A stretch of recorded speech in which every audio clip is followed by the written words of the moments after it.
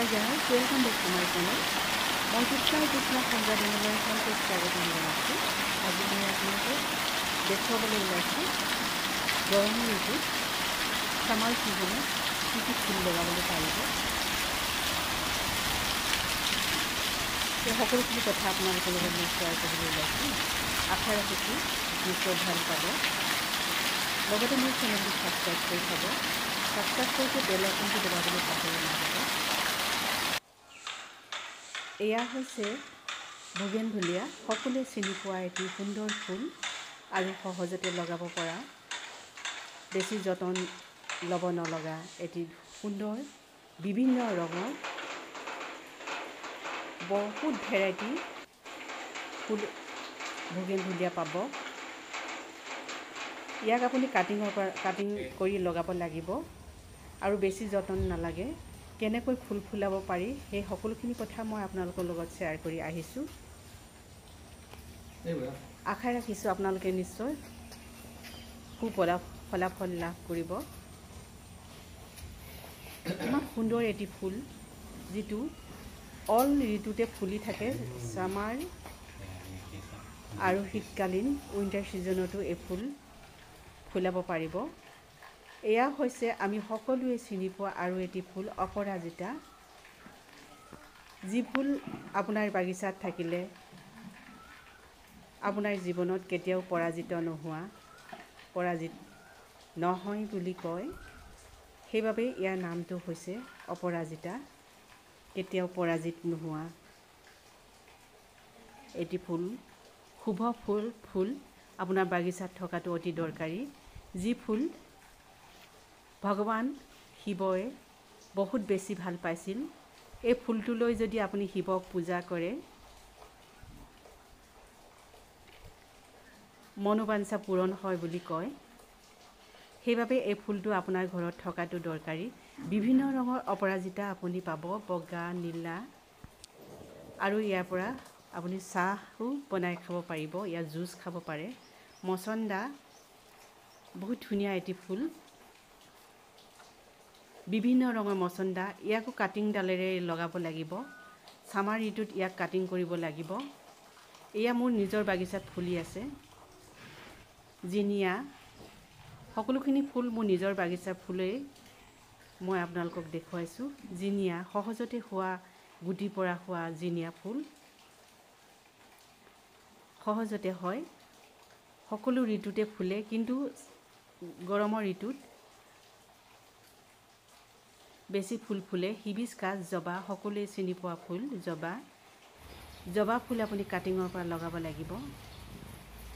সৰু এটা ডাল ৰেইনী ছিজনত, বৰষুণৰ বতৰত ইয়াক লগাই দিয়ক আৰু সহজতে শিপা ওলাব। বিনা ৰুটিন হৰম'ন পাউডাৰ ব্যৱহাৰ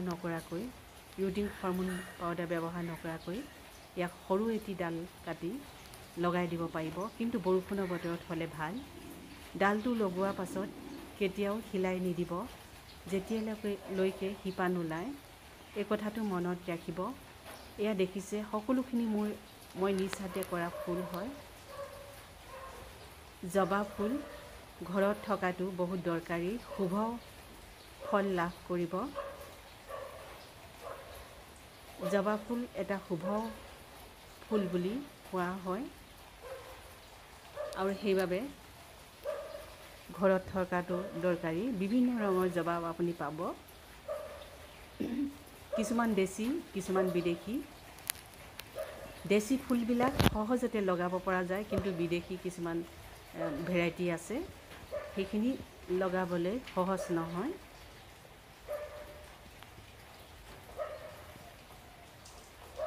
যিবোৰ সৰু সৰু প্ৰজাতি, সেইবিলাক আমাৰ ইণ্ডিয়াত সহজতে পোৱা যায়। ইণ্ডিয়াত বুলি নহয়, আমাৰ অল আছাম বা অল ইণ্ডিয়া সকলোতে সহজতে পোৱা জবা ফুল সকলোৱে চিনি পায়, সহজতে লগাব পৰা ফুল আৰু সকলো ঋতুতে ফুলে। কিন্তু ছামাৰ ঋতুত, বৰষুণৰ বতৰত বহুত বেছি ফুল ফুলে। বৰ্তমান মোৰ বাগিচাত বহুত ফুল ফুলি আছে, জবা ফুল, আৰু বৰষুণ বেছি হোৱাৰ বাবে ফুলবিলাক নষ্টও হৈ গৈছে।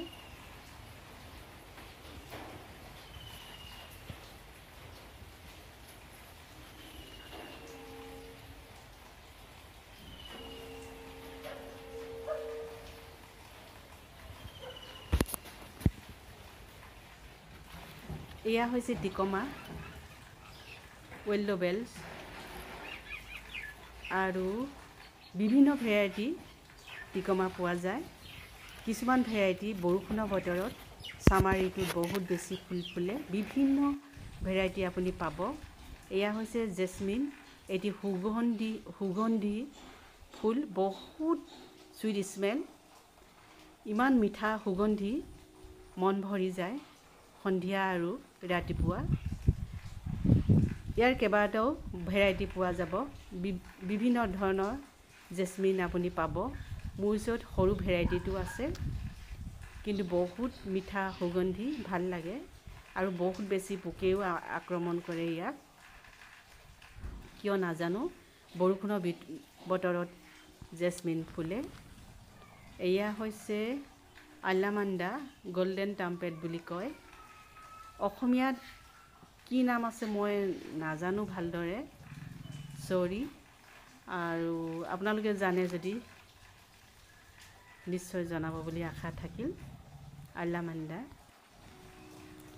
এয়া হৈছে হাইডেনজিয়া। ইয়াৰ সকলোখিনি কথা মই আপোনালোকৰ লগত শ্বেয়াৰ কৰি আহিছোঁ আগতে। চাইণ্টিফিক নেম হৈছে হাইডেনজিয়া আৰু আমাৰ ইণ্ডিয়াত ফৰগেট মি নট বুলি জনাজাত। হাইডেনজিয়া আপুনি বিভিন্ন ৰঙৰ হাইডেনজিয়া পাব, সহজতে লগাব পৰা এটি ফুল। মোৰ ওচৰত যিটো হাইডেনজিয়া আছে ইয়াৰ ৰংটো এনি টাইম সলনি হৈ থাকে। এয়া দেখিছে গ্ৰীণ হৈ গৈছে, প্ৰথমে ভায়োলেট কালাৰ হৈছিলে, বেগুনীয়া হৈছিলে, তাৰপাছত হোৱাইট হ'ল, হোৱাইটৰ পাছত পিংক হ'ল, লাইট পিংক, তাৰপাছত গ্ৰীণ হৈছে, গ্ৰীণ হোৱাৰ পাছত আৰু এটা ৰং বেলেগ ধৰণৰ ধৰি ই মৰহি যাব। বহুত বেছি মোৰ ওচৰত আছে। এয়া হৈছে পেণ্টাছ, ছামাৰ ঋতুত সহজতে লগাব পৰা এটি ফুল, বেছি যতন নালাগে। বিভিন্ন ৰঙৰ পেণ্টাছ আপুনি পাব, নাৰ্চাৰীৰ পৰা সংগ্ৰহ কৰক, খুব সহজতে হয়, বেছি যতন নালাগে। ইয়াক ডাল কাটি লগাব পাৰিব, কিন্তু বেছি ৰ'দ সহ্য কৰিব নোৱাৰে, এই কথাটো মনত ৰাখিব। Direct sunlight প্লেচত নাৰাখিব। দিনটো 1 ঘণ্টা ৰ'দ পৰা স্থানত ৰাখিলে কোনো কথা নাই, কিন্তু মই ইয়াত ওপৰত নেট থকা ঘৰত ৰাখিছোঁ, সেইবাবে ডাৰ্ক গ্ৰীণ কালাৰ হৈছে। মই ৰ'দত ৰখা নাই, ডাইৰেক্ট ছানলাইট প্লেচত ৰখা নাই, ওপৰত নেট আছে। এয়া হৈছে 10 নম্বৰ ভিনকা, সহজতে হোৱা ফুল, গুটি দ্বাৰাও লগাব পাৰিব আৰু ডাল কাটিও লগাব পাৰিব।